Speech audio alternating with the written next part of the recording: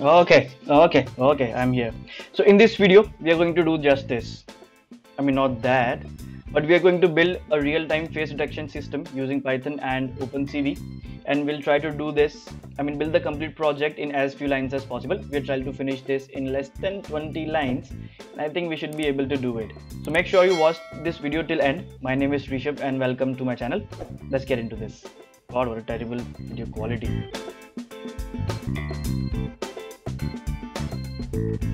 Okay, so first up, we're gonna start by importing OpenCV, right? If you don't have this installed, just write this command pip install OpenCV-Python. If you run this, it's going to install OpenCV for you. Then you import CV2. Now you're going to import the model, the pre-trained model that we are going to use to detect the faces from the video that we supply. So I'm going to use the Har Cascade model. And if you want to download this model, just copy this and put this on Google. The first link that you see, just click on it, right click, save page as, select this to all files and put XML and click save. Yeah, I'll replace it. Now when you have this downloaded, just input it like this, load it like this. Then we're going to open up the webcam for us or the video capture device.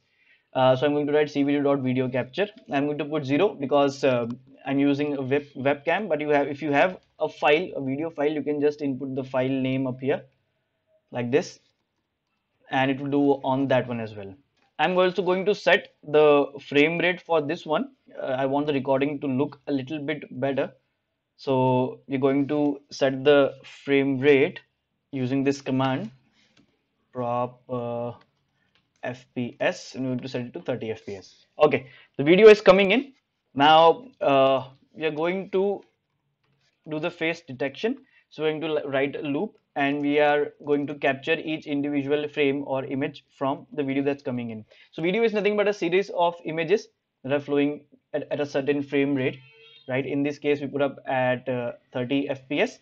So how this model works is it's going to apply or detect the faces on each of those individual frames, and then we're going to overwrite it on the original input that we have. If it confuses you, don't worry, we'll figure everything out. So now this model needs actually the grayscale images. So we're going to convert each individual frame into grayscale. So we're going to supply the frame to it, and then we are going to convert it from BGR or RGB to grayscale. Okay, we have it. Now we are going to detect the faces. So we'll use the face cascade classifier, then detect multi-scale, the grayscale image that we have above, and some parameters which are used to improve the model, or for tuning of the model basically. Now we have detected the faces. So this function or this variable actually returns us coordinates, the x, y, and the height and the width coordinates for each of the faces detected. Now what we're going to do, we're going to iterate over those coordinates, and we're going to put up a rectangle, because that's how we know that it has detected something and where it is. So we are going to use this method cv2.rectangle over what, over we want the rectangle over the image. Now we are not putting up the rectangle over the grayscale image because we want to do it on the original input. If you do it on the grayscale image, then it's going to change the input to grayscale. It's not going to look good. We want to do it on the original one. So here we supply the xy coordinates, and here we supply x plus width and y plus height. So the first two ones are the are two coordinates, and these ones are the other two coordinates. Then we are going to write the color of rectangle. So I'm going to put blue color.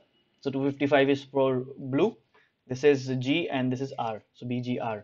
And then the thickness of the rectangle. So I'll just put up 3. So we have nice thick yeah, boy, rectangle. Then we're going to show these frames. So I'll just put up this as I am show, and we're going to display the images. So this is going to put up a kind of a tab for us, or a window for us. Now we want these frames to be to be sent to us, or to be sent to the window in a gap of 30 milliseconds. Okay, so we're going to write this, and we're going to write this as OXFF. So this is nothing but hexadecimal for 255, and it's going to make the while loop run continuously. Okay, but we do want to come out of it. So if the value of k is 27, that is, if we press the escape key on the keyboard, then it's going to break out of the while loop. Now we are out of the while loop, so we'll release the video that we had been capturing, that we started capturing at this instant. Now the video is released. We'll wait for 0 milliseconds and then we are going to close all the windows. So this command is going to close the windows when we click on the cross button. So if we see the number of lines, it's 27. But if we exclude these gaps, right, I think it's well below 20 lines, and we can finish this within 15 lines if I'm not wrong. But does this work? The big question.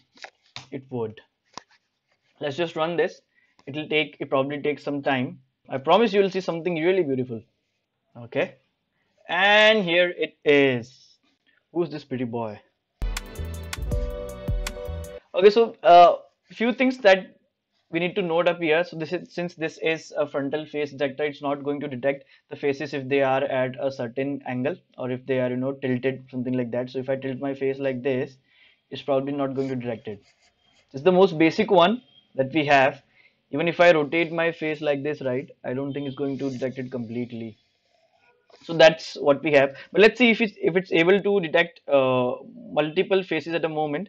So I'm going to bring up picture of a beautiful thing up here. Okay, it's able to detect. Okay, don't go out of frame. Yeah, it's able to detect, I would say. And even if it's quite far away, right, it's able to detect. Okay, this is the point where it couldn't detect, or it's having difficulty to detect, but it's working really fine, I would say.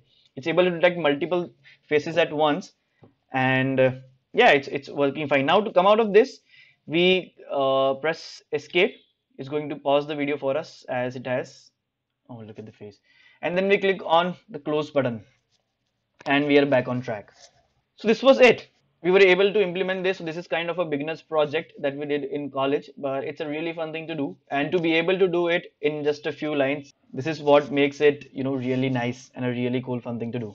Okay, thanks so much for watching. If you enjoyed this video, maybe consider subscribing to the channel and give it some few likes. If you want to see some more content like this one, let me know. I'll be very happy to put up some contents regarding OpenCV or deep learning NLP, anything it could be. Just let me know in the comments.